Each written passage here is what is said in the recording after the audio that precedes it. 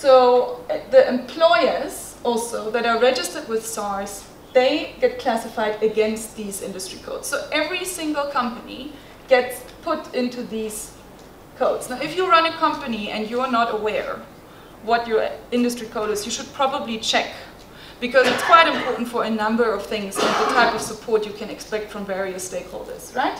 So you want to check that you're in the right one.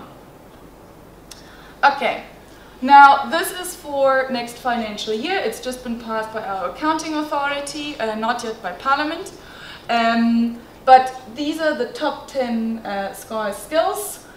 Program project manager, environmental engineer, water quality analyst, energy, civil, electrical, electricians, as well as concentrated, which I think will form very much part of the OFO code review project, and something that I think we have to highlight because the sector went through quite a big effort to change it, and now it's just back to where it was 2 years ago, you know.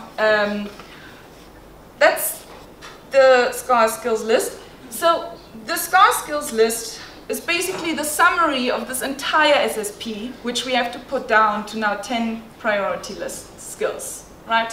As you can imagine, this is a fairly difficult exercise.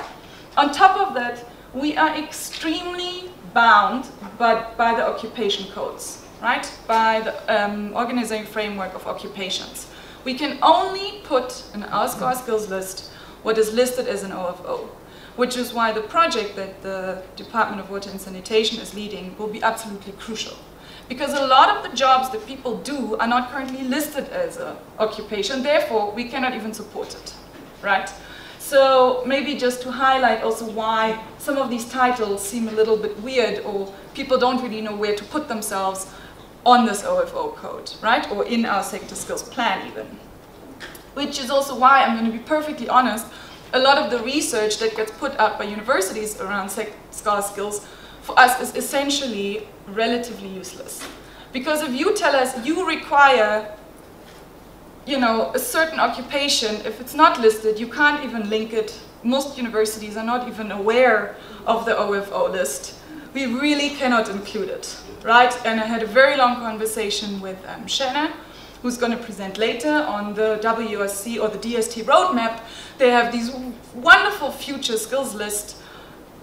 We cannot support it if it's not linked, right? And it must be said that the WSC has risen to the occasion and actually sent us quite a comprehensive feedback on our SSP, including links to the OFO code. So partnerships are happening, and I think awareness is really required, which is why I went through who funds what. How do we actually link, right? If we have to speak to each other, I think a lot more. It has been my experience since I've taken on this job.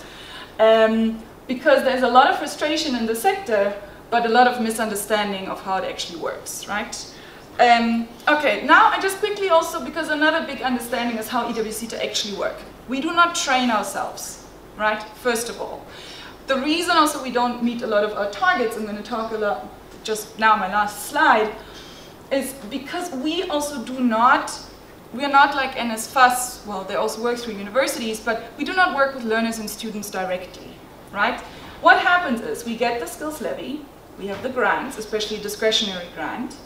We then put out tenders, right? So we say, you saw in the previous slide, let me just maybe show you, you know, we need 3,000 concentrated solar power plant process controllers, right? So we put out a call for 3,000, right? We open up what we call our funding windows. Then basically what happens is that skills development providers, employers, NGOs, CBOs can come and basically apply. Now I can tell you right now, normally we get about triple the amount of applications than we have funding, which is great. But we then allocate, well, we basically means the management does recommendation and the accounting authority, the board, approves it. So there is, I'm not gonna lie, quite a lot of politics around it, which I have absolutely no influence over. Now, what then happens is that those guys, they then deal with the learner students or their own employees, depending on who applied. And depending what the setup is. So these projects often have a lot of different partners, right? So let's say an NGO applies, They then need the municipality for the buy-in, they need a skills development provider to actually provide the training. So there are a lot of partners and a lot of things that can go wrong. Now I'm going to be honest, we have not been that great with monitoring and evaluation. It's definitely been one of our challenges in terms of implementation, and we're tightening it up quite a lot now. So a lot of times when you hear in the media, for example, that the SETAs have these vast amount of unused money, it's because a lot of times these guys here with whom we work, through whom we distribute the money, are not actually doing what they set out in the contract. So we get, for example, just to give you a scary statistic, we just opened a funding window, 30% of the people that applied for the funding are coming back to us with change requests. Now, a change request is kind of a major thing because we signed an SLA with the Department of Higher Education and Training to say who we would train based on our skills plan, right? Based on this document. Now, if you come back to us and say, oh, but actually I've only found 10 people that want to do solar, and now I have another 10 that really want to do engineering. You're basically throwing our entire yearly plan into the water, and we in a way have to start from scratch once we get 30%. Because ultimately we have the choice of taking the money away from you, right, allocating it to somebody else, reopening a funding window, or seeing whether we can kind of make it work. Okay, now ultimately if you apply for a fund for a SETA, I would seriously recommend you know exactly that you can implement it. Because we are at the stage, because we are under so much pressure to perform, that we take funding away now. We are quite harsh. Change requests, we are not big fans. Putting it out there. If anyone has here put in a change request, they also know it takes about 9 months to go through our processes.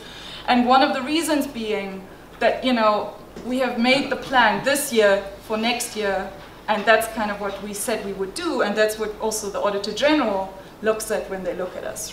Apart from some of the challenges that I already mentioned, I wanted to answer to the extent. Right? What are the challenges of the extent of support we can give? There are more challenges than this, but I try to keep it.